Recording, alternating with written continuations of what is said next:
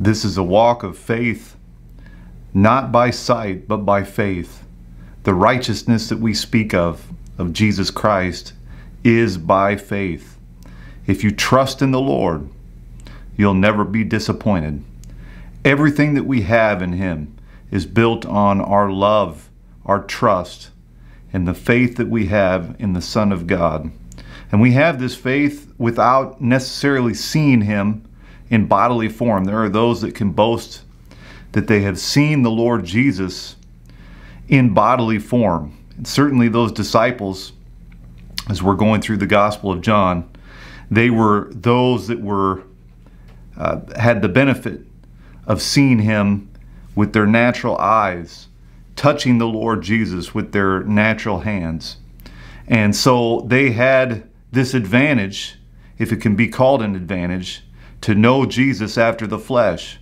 But now we know Him no more after the flesh, but we know Him by the Spirit.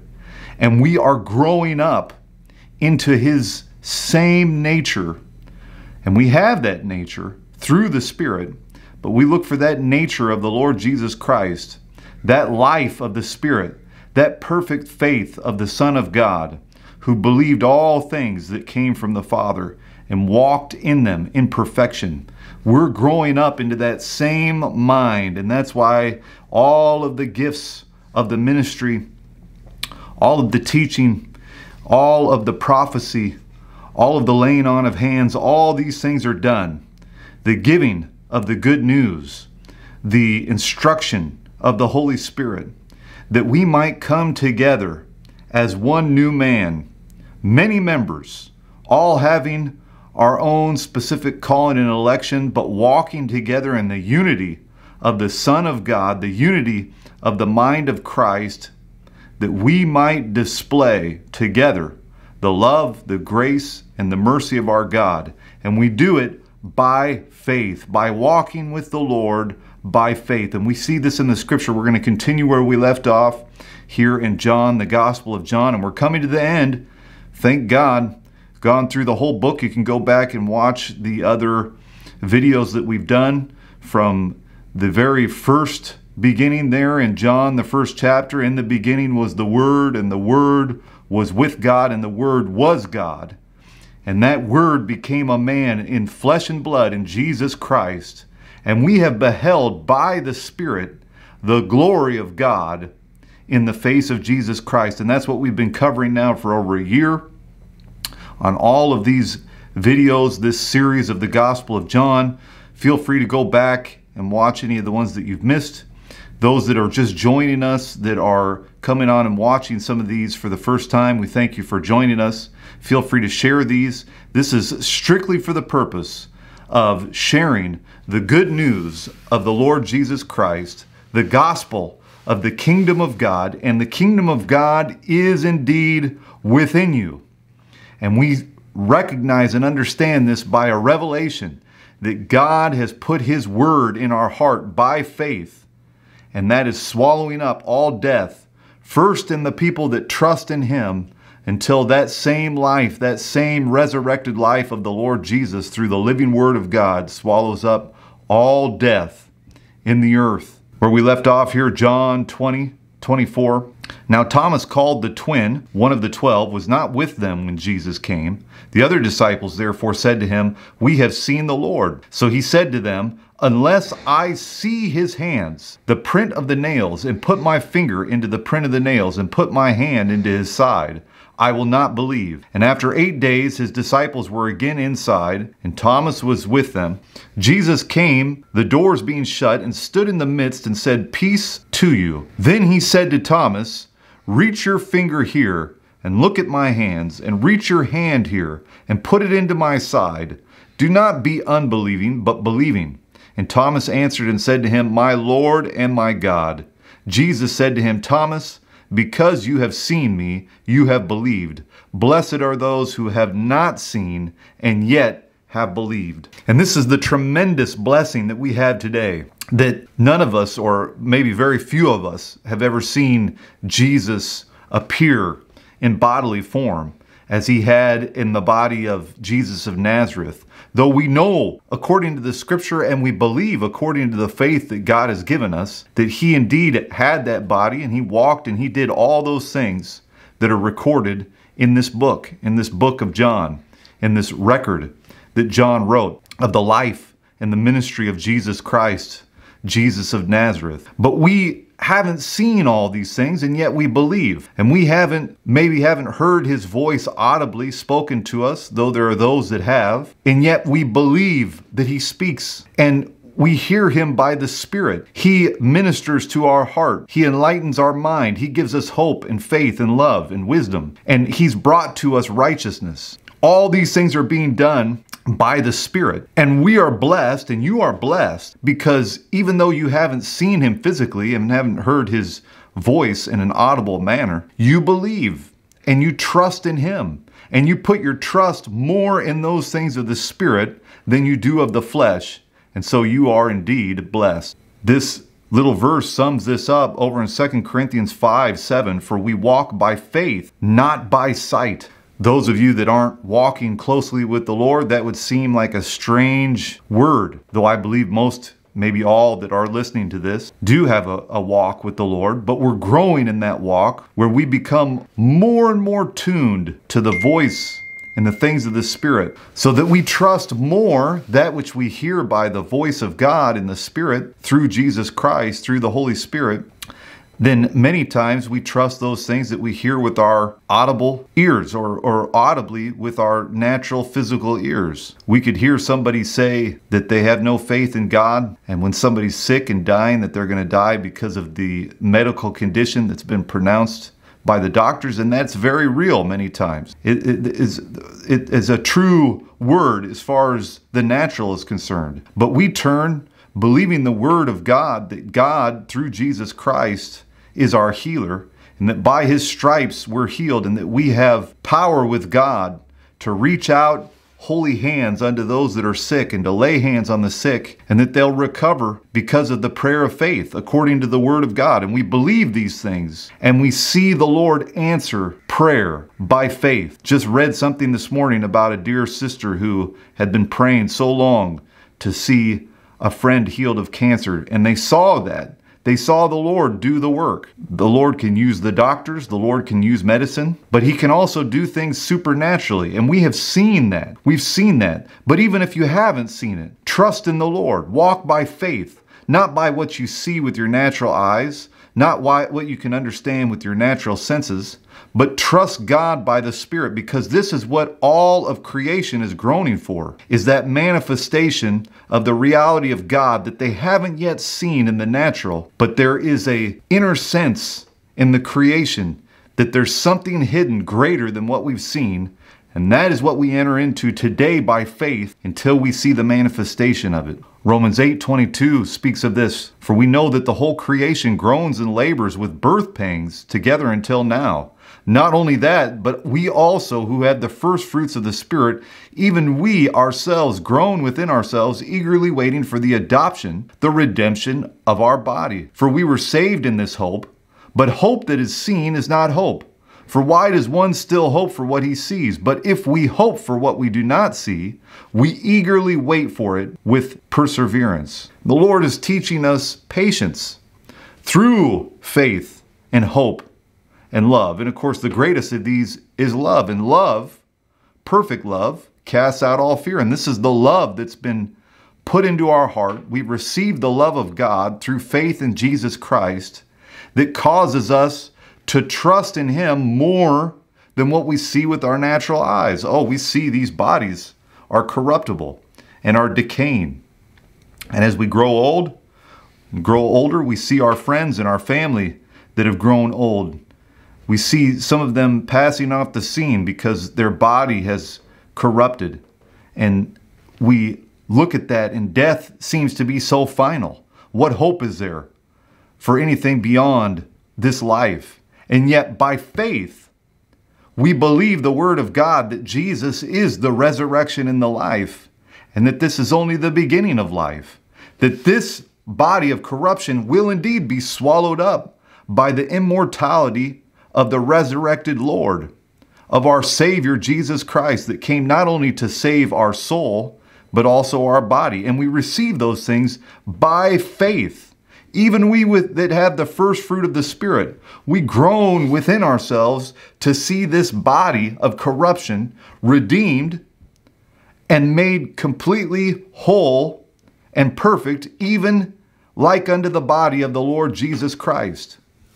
We trust in these things. We believe in these things. We believe the true report, the Word of God, and we speak that which we hear by the Spirit by faith. Hebrews 11:1. Now faith is the substance of things hoped for, the evidence of things not seen. For by it the elders obtained a good testimony. Verse 3, by faith we understand that the worlds were framed by the Word of God, so that the things which are seen were not made of things which are visible. My friends, we know that everything that was created came out from God. He spoke the world into existence. Again, in the beginning was the Word, and the Word was with God, and the Word was God. This was the Word that created the heavens and the earth. All things that are seen were created by this invisible Word of God. You can't see a word that somebody speaks. It has no outer substance, and yet there's substance in that word. There's creative power in the Word of God. Everything that is seen, everything that can be discerned by the natural senses came from the Word of God. And this is the Word of God that we believe, the word of faith, that Jesus Christ is Lord and King of all, and that He has come into the world to save the world, to redeem His children, to bring us out of the bondage of corruption into the glorious liberty of the children of God. This is the good report that we put our faith in, we put our hope in. This is the same faith that the elders retained. They obtained a good report by this word of faith, the word that they heard from God, the word that was spoken by the mouths of the prophets. That same word of the Holy Spirit, they received it, they believed it, and they walked according to it. And so today, as you believe the Word of God, as you trust with all your heart in the Word of the Lord, and don't lean on your own understanding, the understanding of flesh, but in every way you acknowledge that His Word is true, He will lead you in the path of righteousness, because righteousness comes by faith. Faith in who? Faith in the Son of God, who loved you and gave Himself for you. 2 Corinthians 4:16, therefore we do not lose heart. Even though our outward man is perishing, yet the inward man is being renewed day by day. And we believe that by faith. 17, for our light affliction, which is but for a moment, is working for us a far more exceeding and eternal weight of glory. We believe that by faith. Verse 18, while we do not look at the things which are seen, but at the things which are not seen. For the things which are seen are temporary, but the things which are not seen are eternal. This is why we can go through all that we go through with the joy and the peace of God, walking in the kingdom of God, which is righteousness, peace, and joy in the Holy Spirit. This makes us odd in this world. It makes you odd, beloved, if you believe the true report of God, and you can rejoice even in your trials, even in your suffering, knowing that they're working something greater in you than that can be seen, that you can rejoice and trust that God has given you eternal life through Jesus Christ, through the death, burial, and resurrection of your Lord. You're going to live forever with Him. That is great faith. That is the true kingdom of God that is within you. And that is the word that's destined to swallow up all the lies and hypocrisy of the serpent. Peter also speaks of this. 1 Peter, 1st chapter, 6th verse. In this you greatly rejoice, though now for a little while, if need be, you have been grieved by various trials, that the genuineness of your faith, being much more precious than gold that perishes, though it is tested by fire, may be found to praise, honor, and glory at the revelation of Jesus Christ, whom having not seen you love, though now you do not see him yet believing, you rejoice with joy inexpressible and full of glory, receiving the end of your faith, the salvation of your souls. And so it was true, and it is true, that those first apostles, even Thomas, who was unbelieving, he had the benefit of reaching out and touching the Lord. And the Lord didn't want him to remain in unbelief, but he wanted him to believe. So he said, here, feel my body. Put your hand in my wounds and in my hands where the nail prints were. Go ahead, be believing.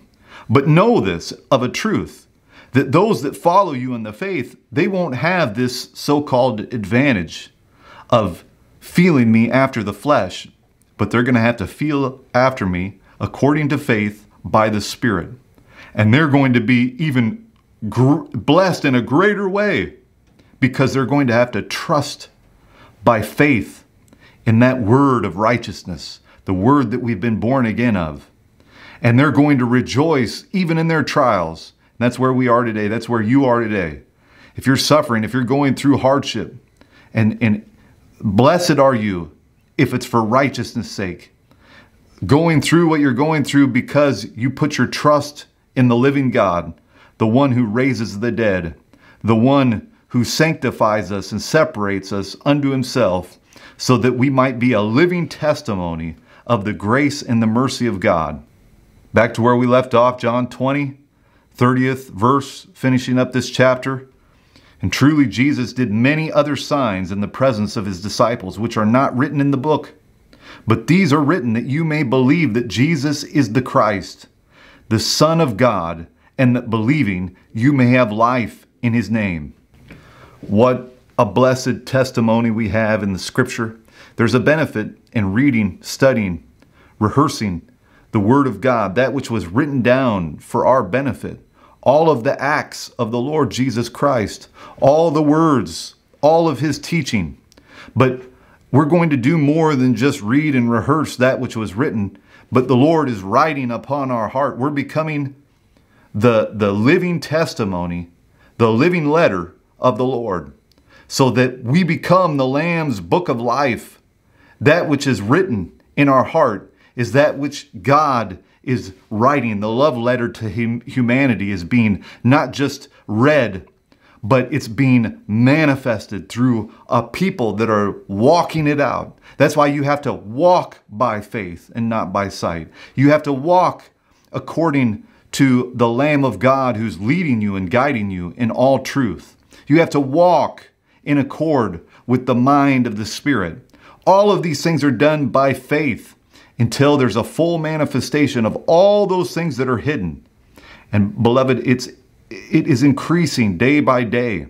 The manifestation of the righteousness of Christ, the more that we give ourselves to the faith of the Son of God, the more we see the reality of these things in a manifest way out in the open.